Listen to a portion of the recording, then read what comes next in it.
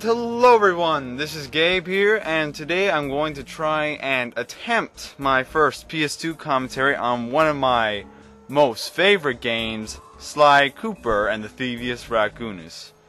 Now, as you can see here, I finished this, I finished the game about 2 weeks ago.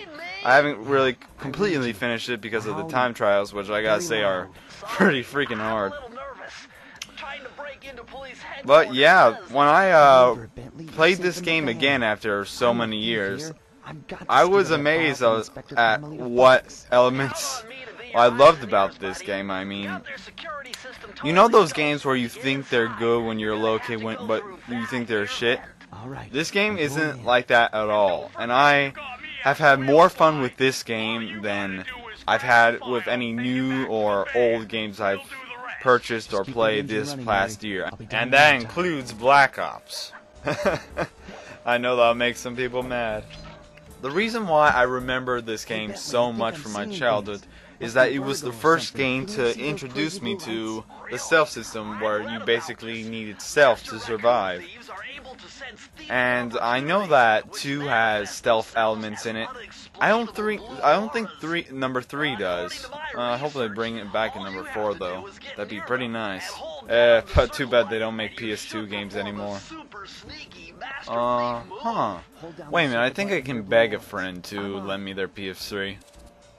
I mean, they're as much as a big Sly Cooper fan as I was back then. I'm sure they'll buy it as soon as it comes out, so I guess I got nothing to worry about. Alright, so now we're going to the first obstacle of the game, which is basically I forgot what it's called, a laser security system. Why that's built on top of for a ventilation system, I have no clue. But one thing's for sure, they make this look hard when it's so easy. And the game kind of has a reputation of doing that quite a lot. Now, the one thing you must always remember about Sly Cooper games is that you never go through the front door. Now, I'm not really sure about 3 because I've only played a little bit of 3.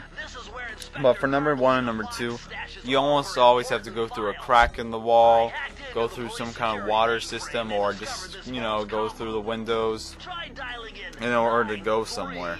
Never go through the front door. Barging in, guns a-blazing.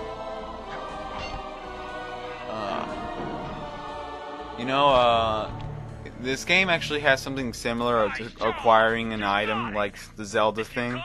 You know, where it goes do-do-do-do-do-do-do-do.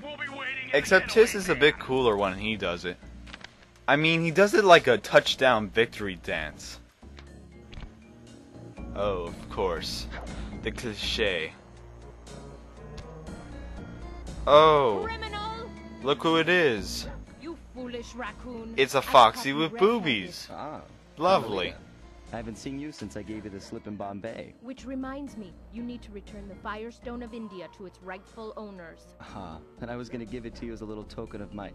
Hey, you know, that bazooka really brings out the color of your eyes. Very fetching. You think? This pistol packs a paralyzing punch. I'm not sure which accent I'm using.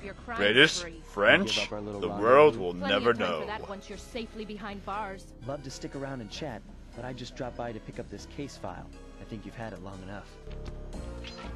You know, if she knew him for so long and knew his sly tactics, you think she would have closed the window just for, you know, to keep everything safe and not to get stolen? But whatever. Oh, and destroying state property is also awesome, you know. Destroying a bunch of police cars. Your aim is horrible, by the way. Well, that's the end of the first part of the game, so now we're just gonna get some backstory now. So I'm gonna keep quiet for the rest of it for anyone that's interested. So, guys, I'm Gabe, and I'll see you guys later. See ya. Finally, the secret police file I've been searching for all these years.